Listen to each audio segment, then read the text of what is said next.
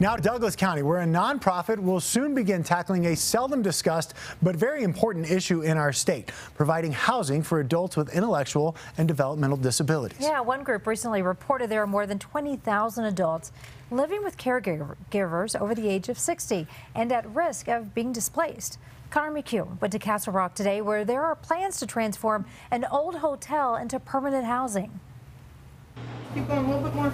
Yeah.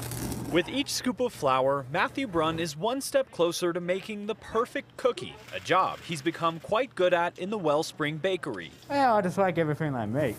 For 5 years now, the 22-year-old has returned every Friday, gaining pride, purpose, and a paycheck with this part-time gig. You can see the pride in them when they do something that other people are willing to pay for, other people find value in. Located in Castle Rock, Wellspring Community serves adults with intellectual and developmental disabilities from 5 metro area counties. That includes programming, as well as jobs in their bakery and coffee shop. How many?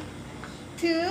One thing they've always wanted to provide is housing, a need Executive Director Nicole DeVries sees every day. And the biggest concern that families and caregivers express is what's going to happen to my loved one when I no longer can care for them. That's why now the nonprofit will take over this old La Quinta, made possible by the county and its American Rescue Plan Act funds. Wellspring Housing will convert it from a 63-unit hotel into a 42-unit apartment. DeVries says the goal is affordable, independent living with a 24/7 support staff. Some residents will be adults with IDD, others won't. It provides a sense of peace and assurance that their loved one is going to be cared for in a way that they would do so themselves. While the opening is still a year away, there are already more families interested than eventual rooms. Still, this small solution could have immeasurable impact for some. We know that this is just the first step, and so we are not going to stop here. Now, Wellspring hopes to begin some of these renovations in the coming weeks, and they say that process could take up to a year. In the end, they are hoping to open these doors come late spring or early summer of next year. Karen?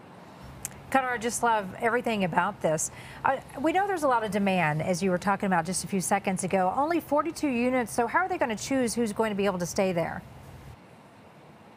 Well, Karen, a lot of that is still a work in progress with it being so early on, but Wellspring does believe it has room for some people within its programming as well as other people with IDD from around the metro area. And of course, they are going to save some units for people who are simply in need of affordable housing in this area. They say the whole idea here is to have a completely integrated community so that everyone can be together. Great story. Connor, thank you. And Connor is our Douglas County reporter. He would love to hear from you. So send him your story ideas by calling 303-863-TIPS. You can also email him directly at cbscolorado.com.